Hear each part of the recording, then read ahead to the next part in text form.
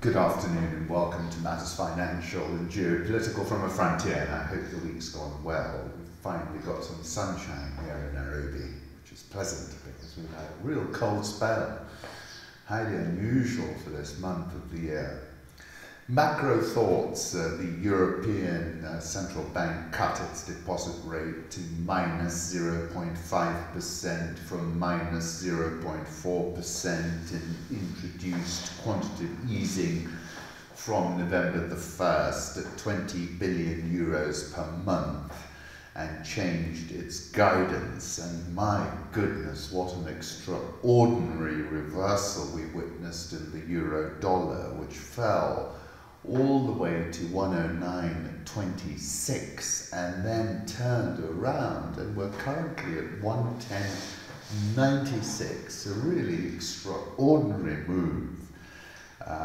Bovel_GM tweeted at that time it was a 160 pip rally in the euro dollar, masks the absolutely dire economic outlook for the Eurozone. Monetary policy has been rendered impotent, they tweeted, and saying that the pair should break back below 109.26 and free fall thereafter. And I stay with that view, but really, I think they have burned a lot of euro shorts, which actually makes the down move more likely at a future date. Srini Sivabalan says the growing negative correlation between the euro and emerging market currencies suggests the ECB stimulus is a gold-plated invitation to carry traders, which is what I'm sure a lot of people thought first thing, but then certainly were disavowed of the notion as the euro then squeezed higher. Now, let's move to America. US core consumer prices, ex-food and energy, were up by 2.24% in the 3 months June to August, compared with a year ago. That's from J. Kemp Energy. Core consumer prices were up 2.39% in August, the fastest year-on-year increase since September 2008, which goes back to something I've been talking about severally in July. I said specifically with respect to the US, stoking up the fire with rate cuts is a very dangerous situation because the Federal Reserve will need to be raising rates into the election, something that will turn President Trump apoplectic, I am sure. This is the biggest jump in core consumer inflation since September 28, that's from Trading Economics. And that's why I said on the 1st of July, if I were back at my desk at Credit Suisse, I would be limit short the euro-dollar market, the interest rate market. And I said reality will soon intrude on this reality show. And I think essentially the data that's coming out, the inflation data, means that we're at that moment when reality is intruding. 24th of June, I said we are in nosebleed territory. This is voodoo economics, and just because we have not reached the point when the curtain was lifted in the Wizard of Oz, and the wizard was revealed to be an ordinary conman from Omaha, who had been using elaborate magic tricks and props to make himself seem great and powerful, should not lull us into a false sense of security. And on the 3rd of June, I said, whilst I accept that it's a 2080, this tariff war, the US consumers absorbing 20%, China's absorbing 80% of the tariff increase, nevertheless, 20% of 100 is inflationary. And I think we're seeing that inflation now feed into the US system. I also said that markets can stay irrational longer than anyone can stay solvent. And that's a fair point as well. This is from Svensson Anders, strong US core CPI momentum. Look at the momentum in the last 3 months as well. I take you back to December 2018 when I said, when I was quoting a chap called Murphy who was telling the Washington Post he's trapped He's playing poker, holding 2 3s and suddenly putting all of his chips in. It's pure emotion, the mark of a panicking amateur.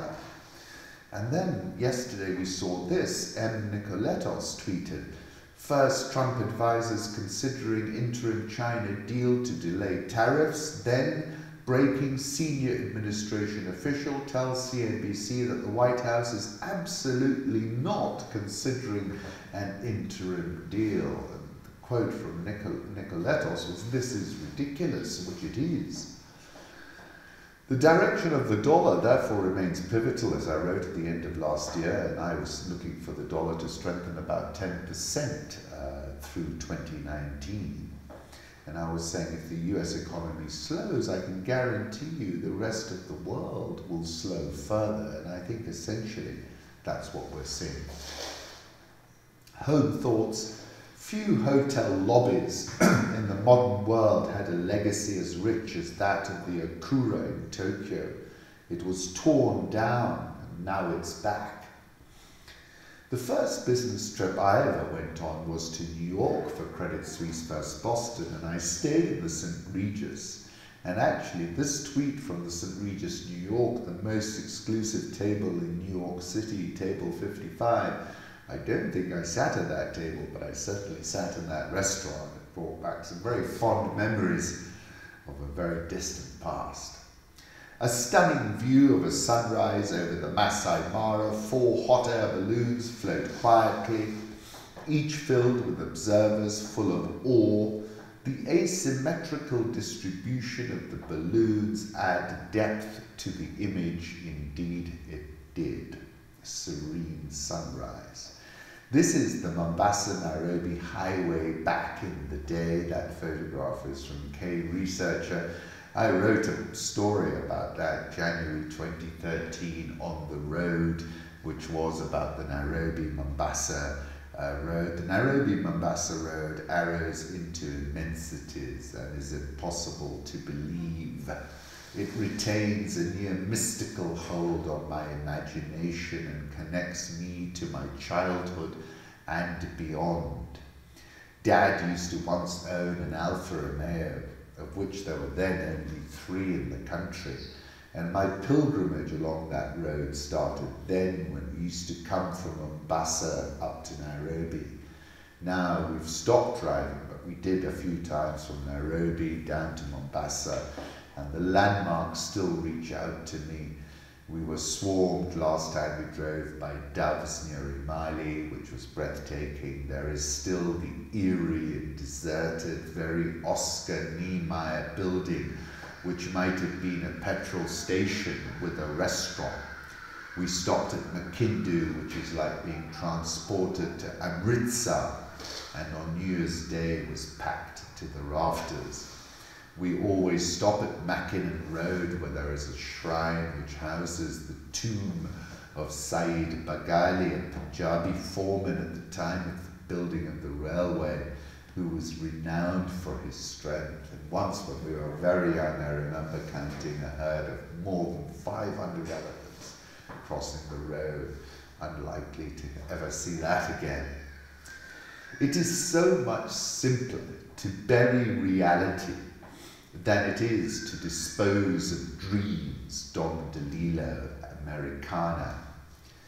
In Libra, Don DeLillo, there is a world inside the world.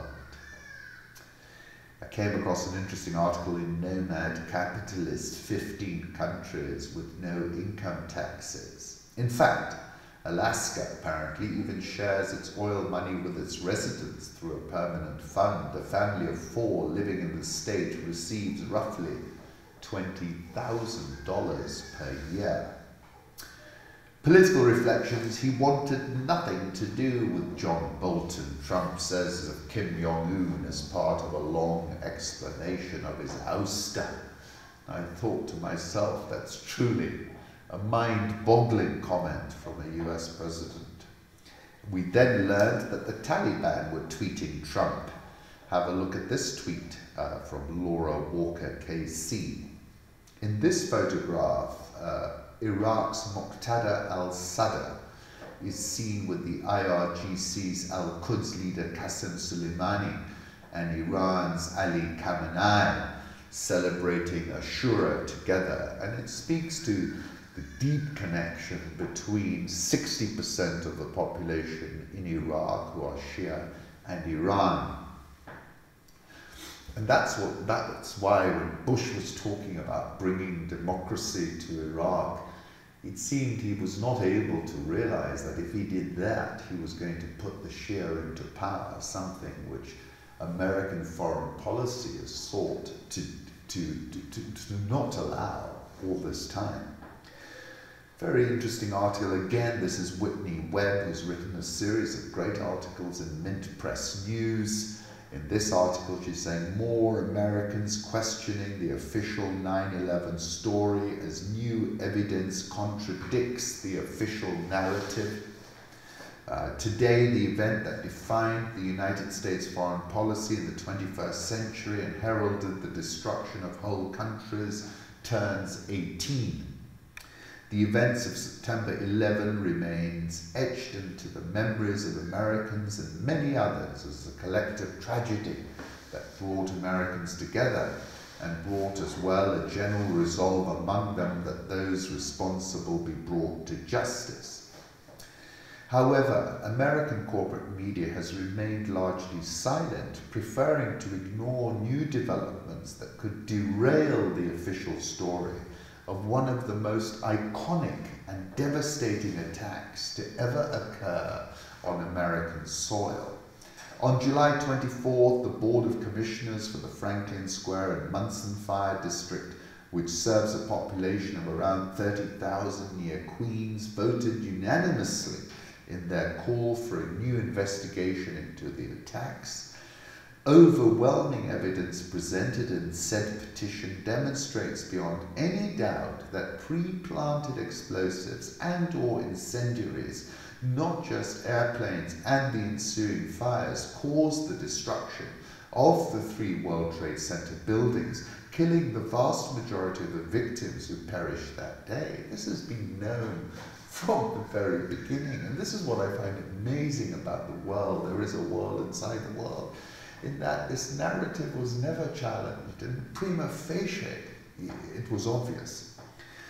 We're a tight-knit community and we never forget our fallen brothers and sisters. You better believe that when the entire fire service of New York State is on board, we will be an unstoppable force. We were the first fire district to pass this resolution. We won't be the last, he added. While most Americans know full well that the Twin Towers collapsed on September 11, fewer are aware that a third building, the World Trade Center Building 7, also collapsed.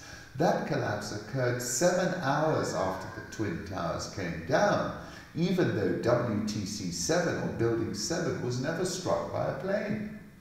It was not until nearly 2 months after its collapse that reports revealed that the CIA had a secret office in WTC 7 and that after the building's destruction, a special CIA team scoured the rubble in search of secret documents and intelligence reports stored in the station, either on paper or in computers.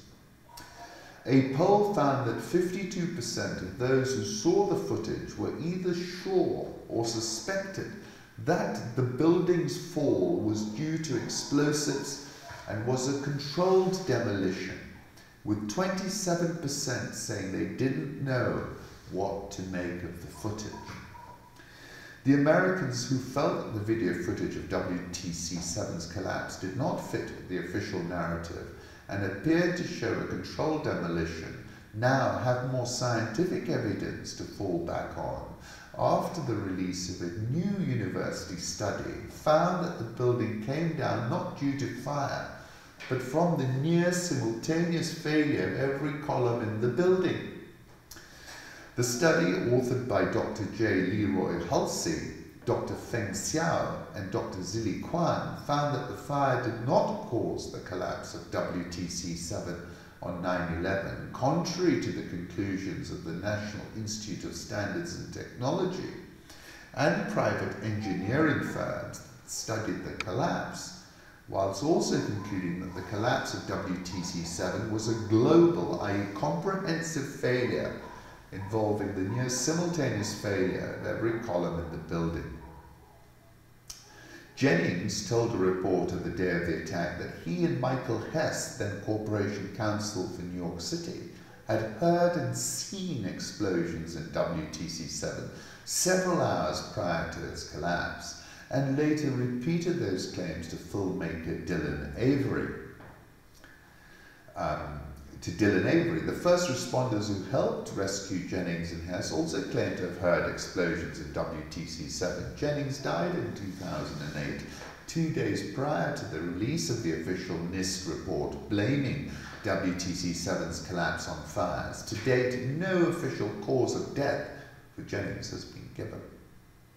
18 years after the September 11 attacks, questioning the official government narrative of the events of those days still remains taboo for many, as merely asking questions or calling for a new investigation into one of the most important events in recent American history frequently results in derision and dismissal. Evidence continues to mount that the official narrative itself is the irrational narrative. It becomes ever more clear that the reason for this media campaign is to prevent legitimate questions about that day from receiving the scrutiny they deserve, even smearing victims' families and ailing first responders to do so. For too long, never forget has been nearly synonymous with never question. Took me back to Thomas Pynchon's Gravity's Rainbow, in which he said if they can get you asking the wrong questions, they don't have to worry about the answers. Twin Buddhas, twin towers, interesting coincidence. So what? Thomas Pynchon, Bleeding Edge. You remember those twin statues of the Buddha that I told you about, carved out of a mountain in Afghanistan, that got dynamited by the Taliban back in the spring? Notice anything familiar? Twin Buddhas, twin towers, interesting coincidence. So what? The Trade Center towers were religious too. They stood for what this country worships above everything else, the market, always the holy market. A religious beef, you're saying? It's not a religion. These are people who believe the invisible hand of the market runs everything.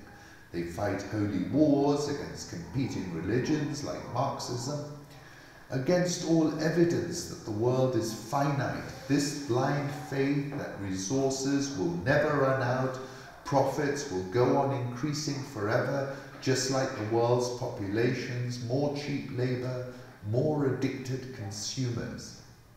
This is the Buddhas of Bamiyan, 2 6th century monumental statues of Gautama Buddha carved into the side of a cliff in the Bamiyan Valley in the Hazarajat region of central Afghanistan. Again, Thomas Pynchon, The Bleeding Edge, no matter how the official narrative of this turns out, it seemed to Heidi, these are the places we should be looking, not in newspapers or television, but at the margins, graffiti, uncontrolled utterances, bad dreamers who sleep in public and scream in their sleep. Don DeLillo in Libra, facts are lonely things. There's always more to it. This is what history consists of. It is the sum total of the things they aren't telling us. In societies reduced to blur and glut, terror is the only meaningful act. You live in a tower that soars to heaven and goes unpunished by God, Don DeLillo. Temporal bandwidth is the width of your present, your now. It is the familiar ATT considered as a dependent variable. The more you dwell in the past and in the future, the thicker your bandwidth, the more solid your persona, but the narrower your sense of now, the more tenuous you are. So, lots to think about, and I still go back to Thomas Pynchon, The Bleeding Edge, and I still find this is like JFK Kennedy when he was shot, and the explanation given was patently false. And similar thing with 9/11. Just in, Hong Kong government plans to cancel this year's National Day fireworks show on October the 1st. As I said in August, it is not possible to Xinjiang, Hong Kong, I think. When the system does not provide, we take things in our own hands. Pop singer Denise Ho says Hong Kong protesters have demonstrated their unity to the world. And then I came across a super article in the FT, Fear and Oppression in Xinjiang, China's war on Uyghur culture, Beijing's crackdown on minorities, reflects a broader push towards a single state race. We're seeing that in India, in Kashmir, we're seeing that in so many different places. Scholars of the region argue that China's Communist Party is attempting to re-engineer minority society to make Uyghurs and other Muslims in Xinjiang ever more like the Han Chinese majority. For the campaign to fit the definition of cultural genocide, it would need to be a premeditated, systematic effort orchestrated by the state. James Leibold, an expert on China's ethnic policy at La Trobe University in Melbourne. I think it's important that we start to call it what it is. Re-engineering, rewiring, remoulding, all work, but the evidence suggests that cultural genocide fits. China's Qing dynasty claimed the region as its new frontier, which is the literal translation of Xinjiang, in the 18th century, following a series of bloody military campaigns that wiped out the local Tibetan Mongol Zunga rulers. For a Uyghur intellectual, a Uyghur writer living in Xinjiang, writing about politics is suicide. Then talking about a professor from Tsinghua University called Hu Angang, Hu Lianhe, suggested that attempts to promote multi-ethnic states elsewhere in the world had failed, and China should push different ethnicities to blend together into a single state race, which is the strategy here. After 2009, there's a growing chorus of scholars and officials who say China is in danger of losing its grip over Tibet and Xinjiang and needs a radical reset of its ethnic policies, says Leibold. Among the loudest voices calling for a new generation of ethnic policies was Hu Lianhe. China should push different ethnicities to blend together into a single state race. Any nation's long-term peace and stability is founded upon building a system with a unified race that strengthens the state-race identity and dilutes ethnic group identity, the two wrote in a 2012 paper. That year, Xi formally launched the People's War on Terror and vowed to strike hard against the three evil forces of separatism, terrorism, and religious extremism in Xinjiang. Leibold sees the most recent camp system in Xinjiang as a direct descendant of the former. The system evolves and changes through time, but I do think it's part of the party's DNA, this desire to transform. Language is the main difference between Han and Uyghurs. It's the core element of Uyghur identity. And then the Uyghur mother tongue movement was seen as the fourth evil force alongside those of separatism, religious extremism and terrorism. For me, the words in their mouths are not very stable, just like a raindrop on a rose. When there is a gust of wind, it will disappear. Mass internment program has left many minority children without their parents. Authorities have built a network of de facto orphanages and boarding schools that can hothouse the children in Han Chinese environments. Chinese state created a vast, multi-layered care system that enables it to provide full-time, or near full-time care for children from as young as 1 or 2 years of age. The facilities were likely to be part of a deliberate strategy and crucial element in the state's systematic campaign of social re-engineering and cultural genocide in Xinjiang. This is Zens. It's a very sad story. This is a photograph of Chen Quanguo, who's been waging President Xi's People's War on Terror in Xinjiang since he took office in 2016. He rolled out similar hardline security measures in his previous role in Tibet. This is Behram Young Muhammad, shown here playing the dutar, a traditional Uyghur musical instrument. Satellite photography has been vital in exposing the existence and scale of the detention camps. In March 2017, this site marked with the yellow pin is empty. Then in this satellite photograph, the detention camp is almost complete. The old town of Kashgar, shown here in 2017, is the traditional capital of Uyghur culture. Many of its bookshops are shuttered now. When asked what Uyghur literature or history books he had, one owner replied, "We only sell novels, cookery, or self-help books."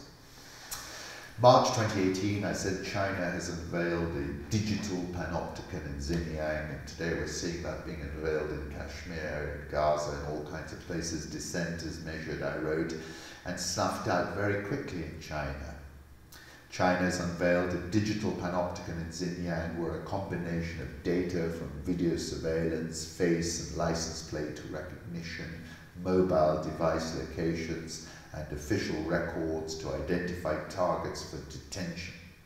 Xinjiang is surely a precursor for how the CCCP will manage dissent. The actions in Xinjiang are part of regional authorities' ongoing strike hard campaign and of President Xi's stability maintenance and enduring peace drive in the region.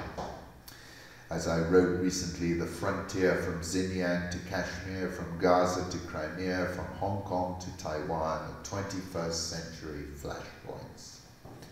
Have a look at this, Steve Bannon's warning on China trade war. This is an interview with Kyle Bass. 26th of August, I spoke about how China had struck back at Trump. I was saying that Xi is controlling the console through the movement of the Chinese renminbi.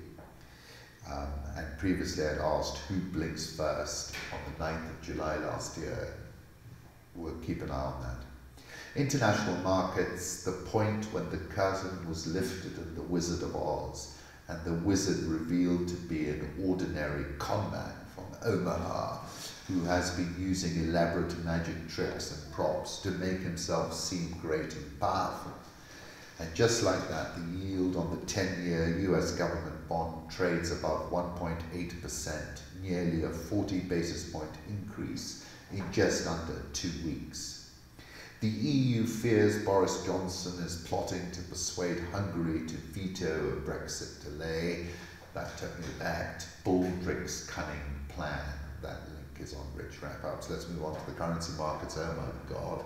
110.95, enormous turnaround in the euro, but I expect it to peter out around here.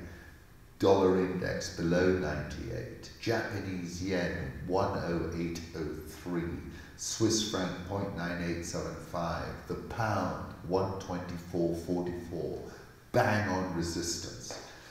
The Aussie, let's see where that is now, 0.6875, India rupee 70.87. The emerging market currencies have rallied. South Korean won 1176.76, Brazilian real 406.04, so still to get below 4. Egyptian pound 16.42, South African rand 14.57. Dollar index is a buy now on this retracement. There's 15 countries with no income taxes, nomad capitalist in Singapore, you only need to pay tax on locally generated income. Gold, well, that's been up and down. We're currently at 15.05. Crude oil, $54.72. Emerging markets, Turkey's central bank cut its target rate to 16.5%, down from 19.75%. Sub-Saharan Africa, Africa Confidential, the China Price, very interesting article, facing corruption probes and resource nationalism. Western mining companies are quitting the copper belt, producing 70% of the world's cobalt, an essential component of electric car batteries and mobile phones. Africa's copper belt is in the midst of a sweeping transformation, seeking to expand their access to the metal. China's mining companies are eyeing the potential sale of assets such as Vedanta's Konkola copper mines in Zambia, Glencore's mothballed Mutanda mine in Congo-Kinshasa. Fits in with a shift in China's strategy in Africa to focus more on private companies' operations rather than state-backed mega projects, as set out by Yang Jiechi, President Xi Jinping's Africa envoy, on recent trips to Kenya and Nigeria. Another complication is the growing scrutiny of international oil and mining companies. Glencore, one of the biggest commodity trading and production companies, faces a raft of corruption investigations. Rising demand for cobalt, lithium, nickel and rare earths is changing mining companies on both sides of the border between Congo, Kinshasa and Zambia. It comes amid speculation in the markets that Glencore, facing a US Department of Justice investigation into corruption in 4 countries, including Congo K, is looking for an exit. Mutanda holds the world's largest known cobalt deposits, produced 1/5 of global supplies of the metal for the batteries of electric vehicles. Turning to Lungu's debts, Zambia has long had Chinese mining companies, small and medium-scale operators in its copper belt. President Lungu's government has racked up much bigger debts to Chinese companies than it had previously admitted. Sources in the finance ministry in Lusaka say that Chinese creditors are losing patience over debt arrears. Chinese companies are not keen on debt rescheduling and would prefer to get some collateral, perhaps in the form of other mining assets. Under growing political pressure as economic problems mount, President Lungu is running out of options. Chinese companies would seek to benefit from the liquidation of Vedanta's Konkola copper mines, also watching First Quantum Minerals, the country's largest producer, which operates Kanshansi and Sentinel mines. Glencore's Zambian mine Mopani may also be ready for the auction block. Some industry insiders say Glencore's 2 majority-owned Congo K companies, Mutanda and Toronto-listed Katanga Mining, which operates the Kamoto copper project, are also being prepared for sale. Glencore's threatened mine closure may strengthen its hand with the government in its bid for an exemption to the 10% strategic substance levy on cobalt and the super profits tax in the mining code. Congo, Kinshasa's tax revenues will plummet if Mutanda closes. Glencore paid the government $626 million in taxes from Mutanda in 2018. Kabila and his allies still call the shots in the mining industry. Albert Yuma Mulimbi, Kabila's man and the architect of the mining code, has just had his contract renewed as chairman of Gekamin, the state-owned mining firm. In February, I did not know this, a truck carrying sulfuric acid to Mutanda crashed into a minibus and spilled acid on the road, leaving at least 22 people dead. A month later, 43 artisanal miners were killed at Kamoto, and the army was sent in to restore order. At the heart of Glencore's problems in Congo-Kinshasa is the fact that its assets were acquired with the assistance of the Israeli businessman Dan Gertler, who was placed on a US sanctions list in December 2017. Gertler had used his close relationship with Kabila to act as a middleman for mining asset sales in the DRC, requiring some multinational companies to go through Gertler to do business with the Congolese state. As a result of Gertler's actions, the Treasury said between 2010 and 2012 alone, the Congo-Kinshasa, one of the world's poorest countries, may have lost more than $1.3 billion in revenues from the underpricing of mining assets that were sold to offshore companies linked to Gertler. The sanctioning of Gertler created problems for Glencore as it owed him around $200 million in royalties. Paying him those royalties would put them in violation of US sanctions, so the account was frozen. After a political battle in Congo-Kinshasa and a legal battle in Europe, Glencore resumed its royalty payments to Gertler in euros rather than US dollars to circumvent the sanctions. It said this was the only way to retain control of its assets in Congo-Kinshasa. So a lot going on in there. There's a photograph I'm posting of Dan Gertler in the Congo, which I took. San Marino seizes $19 million from Congo dictator Denis Sassou Nguesso, who spent $100,000 on crocodile sheens. But have a look at this from Sadiq Shaban. This is the Congo President Sassou Nguesso arriving for a national event. It's interesting that San Marino, the seized money will go into San Marino's coffers, they pronounced. Robert Gabriel Mugabe, as I said, 1924 to 2019.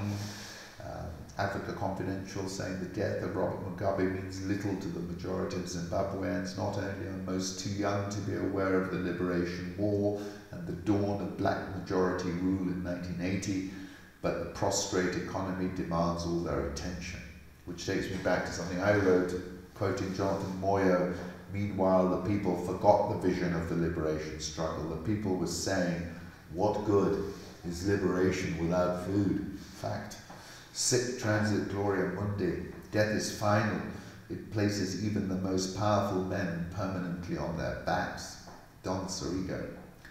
In 2019, we see new downside risks in sub-Saharan Africa. That's Razia Khan. And this goes to the feedback loop phenomenon. We can call it the China-Asia emerging market and frontier markets feedback loop.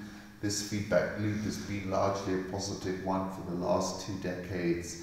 With the renminbi now in retreat and in a precise response to Trump, this will surely exert serious downside pressure on those countries in the feedback loop. Of increasing focus is Sub-Saharan Africa's growing indebtedness to China. Again, this is from Razia Khan. It is important to note that the debt profile remains an important differentiator.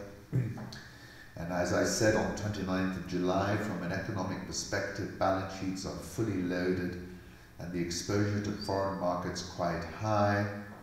Mukisa Kitui, the Inter-African Trade Agreement, presents an enormous opportunity to transform Africa into the next global growth engine. 46% of traded goods within Africa is value added, while only 6% of goods exported out of Africa is value added. I think the AFCTA is a silver bullet, particularly if we allow the free circulation of our people. Of course, the devil is in the detail of the execution, and such things can simply fall apart in a deluge of non-tariff barriers, but it is a silver bullet, particularly if we allow the free circulation of our people. Howard French has written about Afrophobia in South Africa. He cites a front-page headline which read, "Killed for being African." The turn in South Africa's mood against other Africans is more than that. He says it's a catastrophic failure. Education system, surely a central pillar of economic advancement. A recent survey showed that 27% of South African students who complete 6 years of school still cannot read, compared to 4% in Tanzania. Only 37% of South African students start school past the matric exam. In 1994, when Mandela became president, China's per capita GDP was a mere $473. South Africa's was more than 7 times higher at 3,445. China's wager on Africa has paid off stunningly well, he says. Of course, Howard was a great guest at Mind Speak earlier this year. Here you see President Nkurunziza receiving Dr. Peter Pham, the Special Envoy of the US in the Great Lakes region. Here President Nkurunziza is a Pentecostal former aerobics instructor and rebel leader with his own presidential soccer team called Hallelujah FC. That tracksuit might well be the Hallelujah FC tracksuit. South African all shares up 7.67% year-to-date, dollar rand at 14.54, Egyptian pound at 16.41, EGX 30 up 15.91% year-to-date, Nigerian all share down 12.74% year-to-date, Ghana Stock Exchange down 9.71% year-to-date. According to this nomad capitalist, Somalia has no income tax, in part because of its status as a failed state. The cuts will be brutal and will be sustained. This is Ukur Yatani, the Treasury Secretary here in Kenya, told a meeting. Kenya will cut unnecessary expenditure such as trips abroad by officials and advertising by government departments to rein in a gaping fiscal deficit, acting finance minister said on Thursday. Projects worth 396.9 billion shillings in Kenya have stalled as of June 2018. Government has stopped dispersing funds. Government will shrink delegation spending on printing, advertising and office supplies. Let's see if they can follow through on that. At least the Balozi is getting ahead of this before it got ahead of him. This, look at this cartoon from iGuide, evangelists now showing at a screen near you. He really is a very pertinent observer of society. Credit growth may be too weak to sustain future activity.